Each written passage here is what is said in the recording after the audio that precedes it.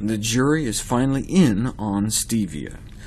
The reason it's been such a long time coming is that research out of Japan in the 90s found that steviosides, the active ingredient in stevia, appeared totally harmless.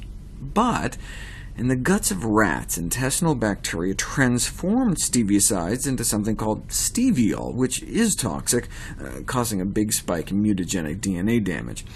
So the question was, do we have those same rat bacteria in our guts? And it turns out we do. So we know that when we eat stevia, mutagenic compounds are produced in our colons and absorbed into our bloodstream. The only remaining question was, how much?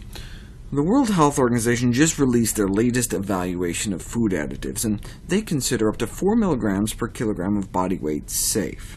So that's 1.8 milligrams per pound. So if you multiply your weight in pounds times 1.8, that's how many milligrams of stevia compounds you should stay under.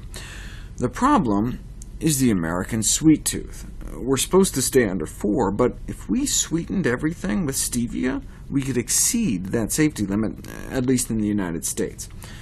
But as long as you only drink like 2 stevia-sweetened beverages a day, it can be considered harmless.